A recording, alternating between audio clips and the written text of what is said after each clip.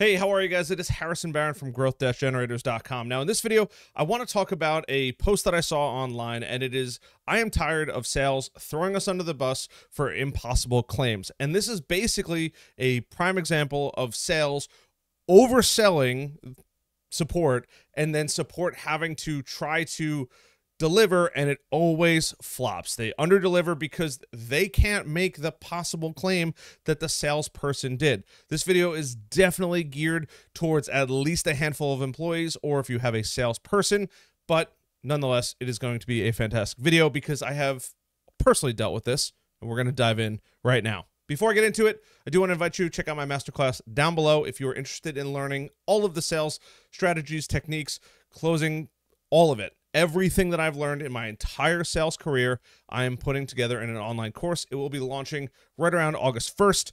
Link is down below for the wait list. And if you're curious, I do have a masterclass, 5 free ways. It is completely free. There is no sales pitch in there. If you want to book a discovery call at the end, you are welcome to. It is totally free. Down below, it'll make you drastically more money. But if you are dealing with a salesperson that is consistently over and over and over again, over-promising so the team can't meet those demands, I have just the solution for you. And this is going to hurt some people's feelings. There is a massive separation in 2 categories. Number 1, the business owner to the salesperson, and the sales team having a massive misunderstanding from the IT side of it, the support team that is going to do it.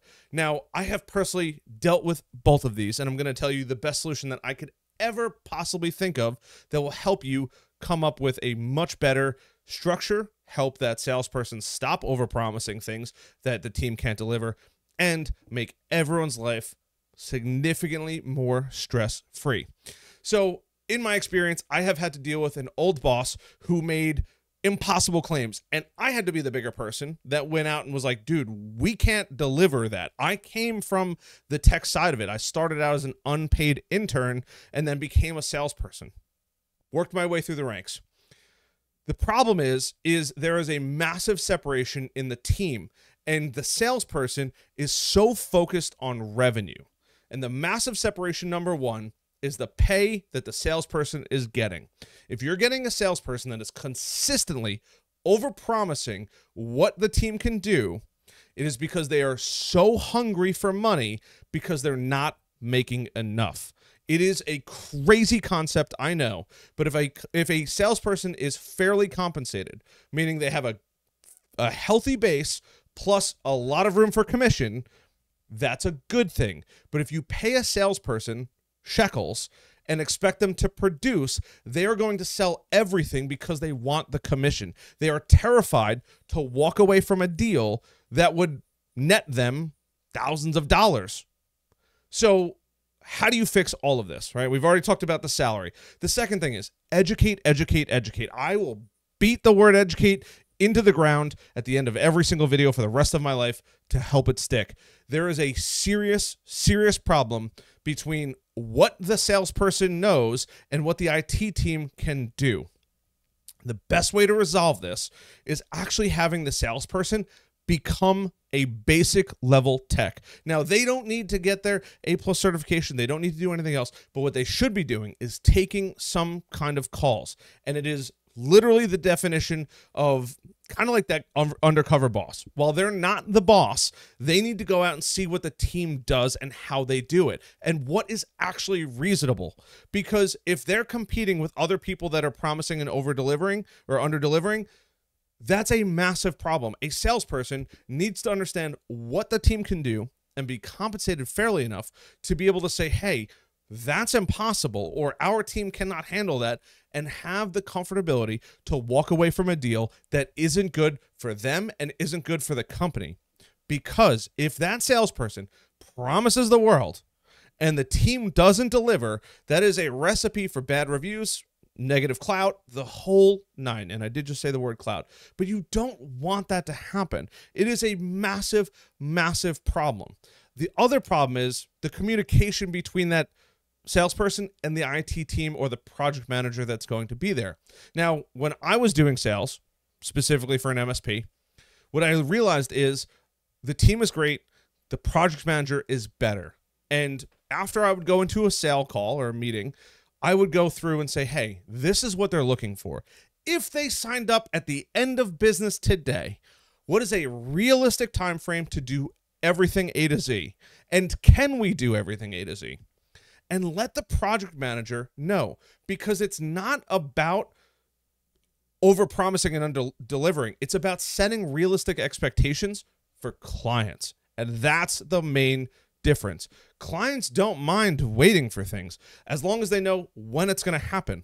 If you have arm pain, you don't want to say, I'm stuck with arm pain for the rest of my life. You make an appointment. You don't care if that appointment is in 1 week or 2 weeks, obviously depending on the pain level.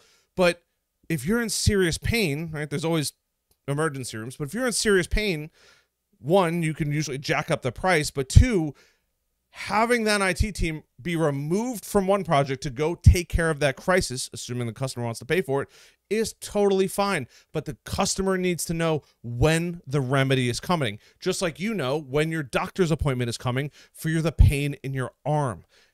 The time doesn't matter. You might know it's a weekend. You might want it to go away sooner. The business owner, I'm sure, wants it to be resolved sooner, right? And they're willing to move forward with it.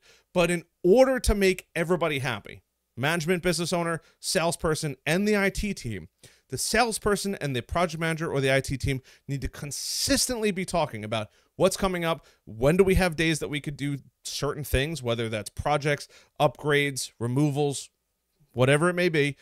And that communication needs to happen, but it comes down to education on all areas. The business owner understanding that either they have a salesperson or what they're capable of as far as a tech team, because the business owner is not the one doing most of the work. It's the tech team doing most of the work. They're the workhorses. They are the greatest thing. They are the engine that keeps the machine running. They are the greatest thing since sliced bread.